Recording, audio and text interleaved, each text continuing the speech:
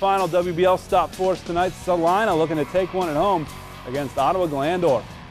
Brett Schwederman, the talented quarterback, looking to run, but a fury of Titans bring him down there in the opening quarter. Then it's Schwederman to the air. Nope, he's pulling it down. He's taking off. First down yardage and more.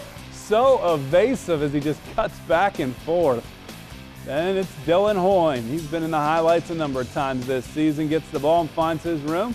Close to that first down marker. Schwederman will pass this time. Quick out to Chase Stevens in the flat, but nowhere to go.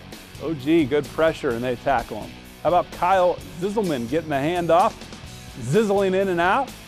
Decent yardage there for Celina as they keep this drive going. Bulldogs pounding it with Hoyne. He picks up first down yardage into the red zone, and then Cole Merlin. We haven't said Cole Merlin's name yet.